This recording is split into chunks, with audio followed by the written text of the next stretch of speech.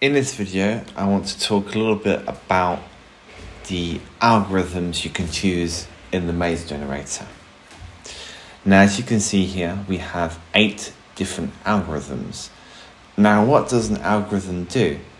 Well, the algorithm, basically, it finds the pathway from your entry point in the maze to your exit point. Now, depending on the algorithm you choose, it does this in different ways. Now, what I would recommend you do is read into each one on Google, because they're quite complicated, some of them to explain. So, for example, you type in hunt and kill algorithm for mazes into Google and you can read about it.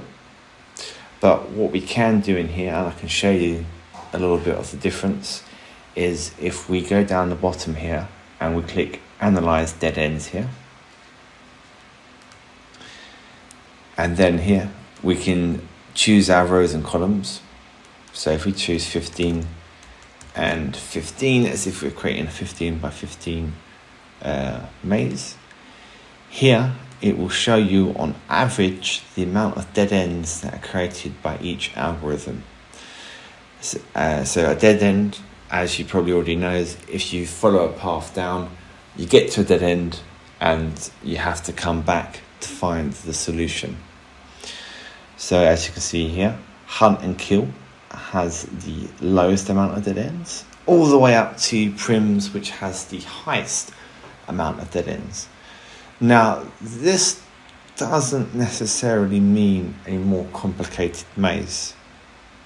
So again, what I would recommend you do is try each algorithm, read into them to find which one suits you best.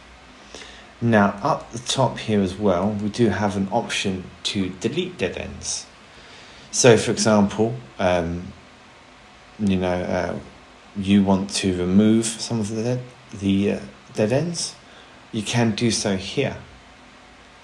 Why you might like to do that is because, for example, if you're creating a maze that has obstacles in, or you want a maze that has multiple solutions to, you can delete some of the dead ends, which then means there are more pathways to get to the end point. Typically though, for most maze generation, you'd want to leave this on 0. That way you guarantee getting a unique result. I hope this quick video helps. Thanks for watching.